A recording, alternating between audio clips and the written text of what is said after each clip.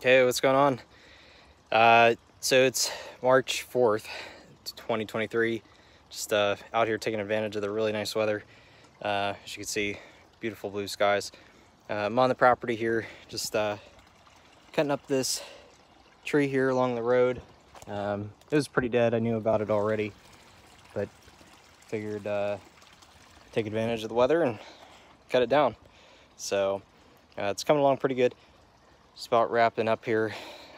Using the Bobcat 453 to move some wood around, and it's great.